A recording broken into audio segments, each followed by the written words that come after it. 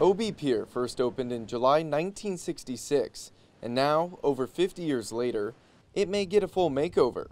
The initial steps to rebuild Ocean Beach Pier started today, with the city exploring cost and reconstruction options. There have been some studies done that have shown that the pier is essentially at the end of its serviceable life. President of the Ocean Beach Town Council, Corey Bruins, says the pier recently reopened after repairs following storm damage. This isn't the first time that's happened. Over the past couple of years recently, really kind of the past 5, as the king tides come in seasonally, it's really battering away at the end of the pier, and so the city's been doing a lot of emergency repairs for a while. Lindsay Pope comes to the pier with her family almost every day.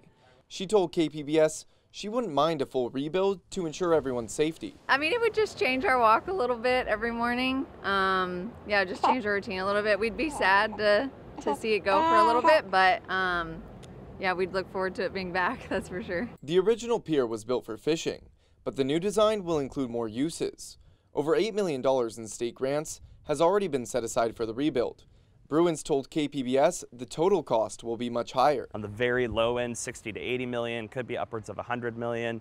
Also, construction costs are in flux and rising all the time. I imagine by the time that we break ground on a new pier, it'll be a couple of years at least. Bruins says the city is looking for the community's input on the project through a pier task force. The Active Transportation and Infrastructure Committee approved the agenda item today, and it'll move forward to the San Diego City Council to be heard sometime in the coming months. Jacob Aere, KPBS News.